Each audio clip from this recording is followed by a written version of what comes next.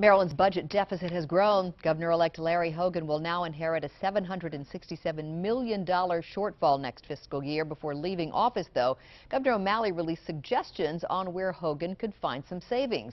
11 News I-10 reporter David Collins joins us live in the studio with the details. New at 6. David. Well, Donna, the Hogan administration says they're not familiar with these suggestions. They're focused on what the governor actually did to reduce spending. So the biggest threat to us are those revenue write-downs. The state's budget deficit is growing bigger by the month. The initial $750 million has jumped to $766.9 million.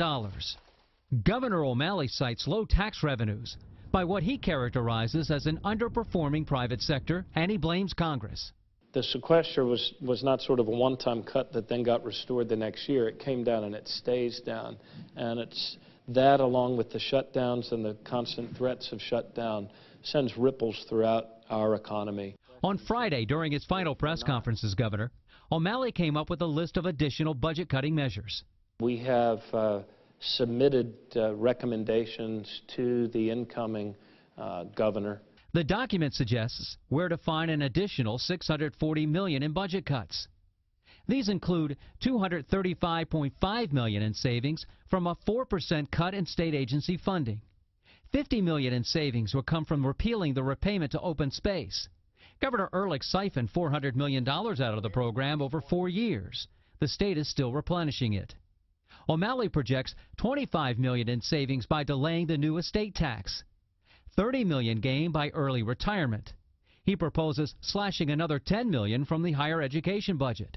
He's recommending a 20% reduction in stem cell research, a 20% reduction in the Sustainable Communities Tax Credit, and cutting $3.5 million from the cybersecurity tax credit. So hopefully by March, I hope that we see some better revenue estimates, and that should help with the budget for next year as well.